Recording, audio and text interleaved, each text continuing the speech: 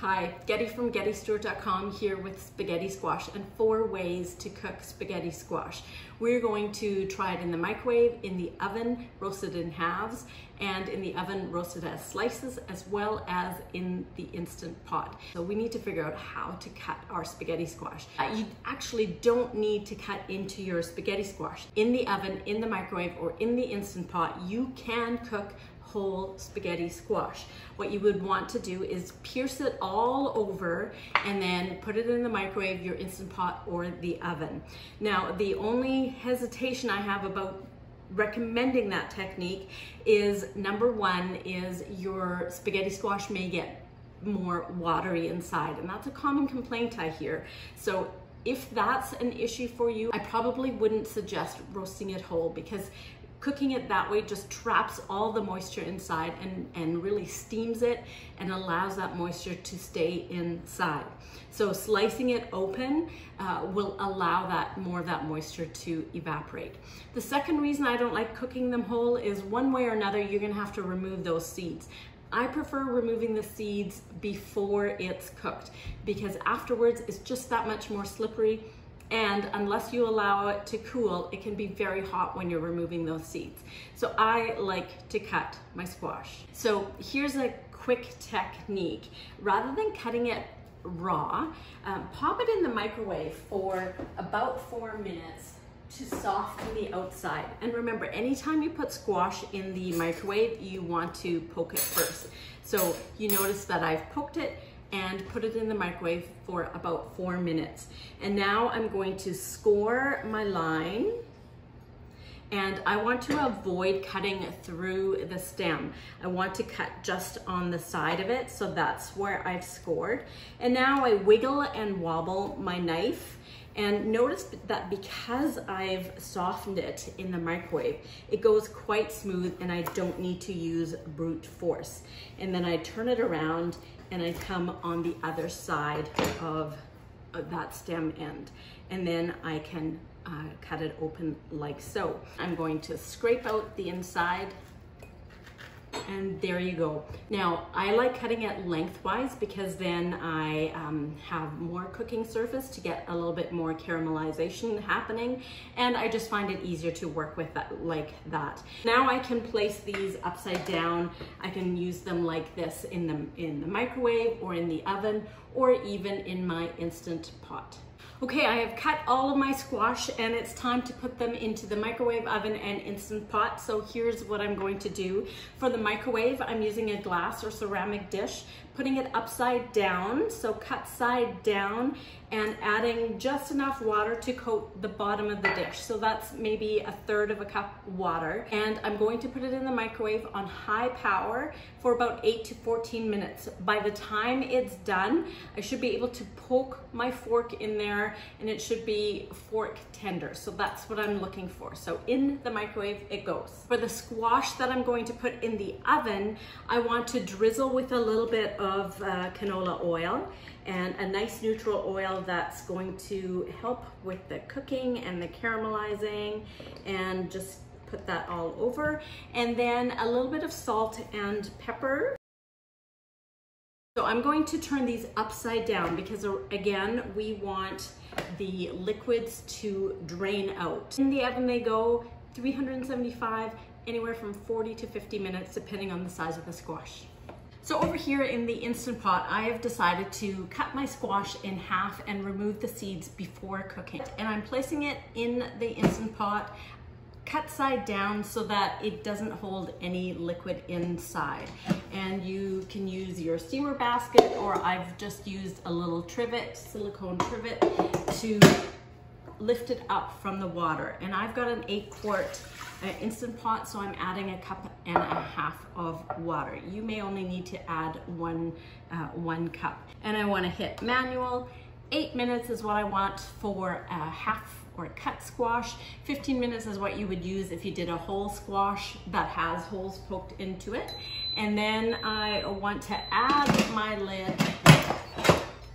Make sure that it's on sealing, and we are on and ready to go. So this takes about 10 minutes to get up to pressure, and then the 8 minutes of cooking time, I'm looking at about 18 minutes for this.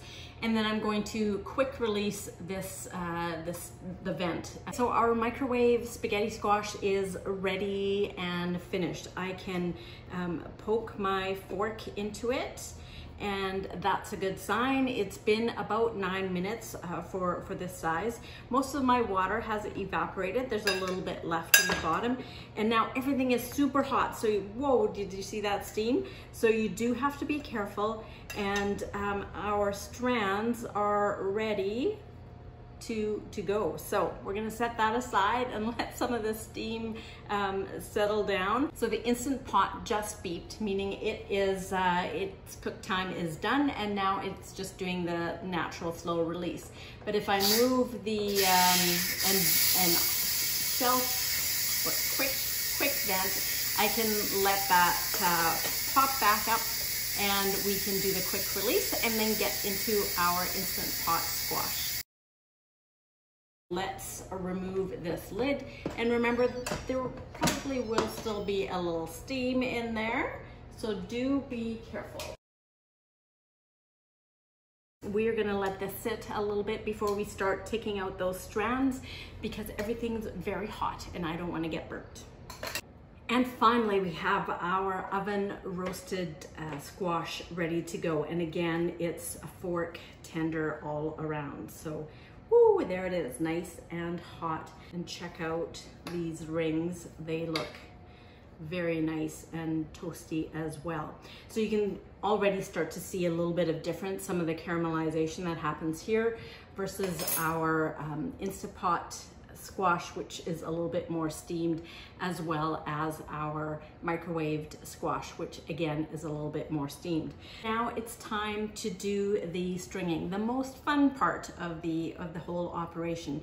And basically you've got to remember that the strands run around the belly of the squash, so it goes like this.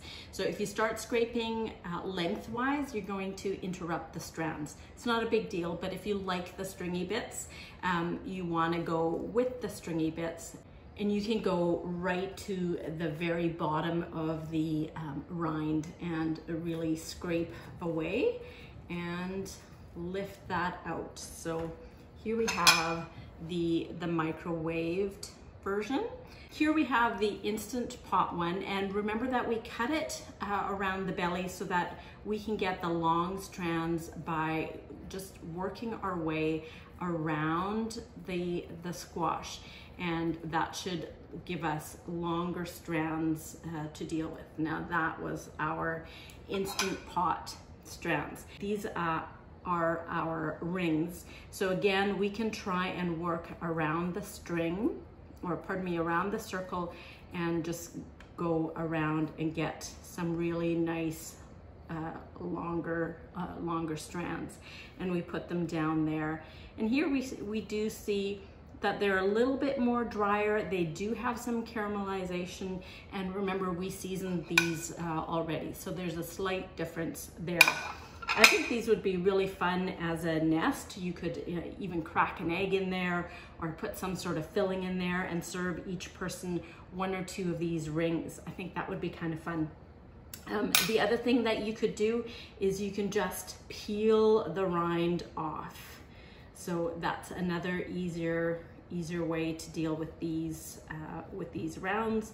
And then again, serve this on someone's plate and let them do the stringing. So that's kind of fun. I actually like these rounds better than I thought I might. And here we have our baked boats. And again, we want to string them with the grain. There we have some of those. So there we have our different squash. Do you have a winner? Do you have a favorite technique? I think they're all good and each have their own application. I like the speed of the Instant Pot and the microwave. I like the caramelization, and I really like these rings as well. I see some real cool opportunities there. So whatever it is, enjoy your spaghetti squash. And stay tuned for a couple of different recipes that are coming on the video, and also check out gettystewart.com for a couple of different recipes using the spaghetti squash.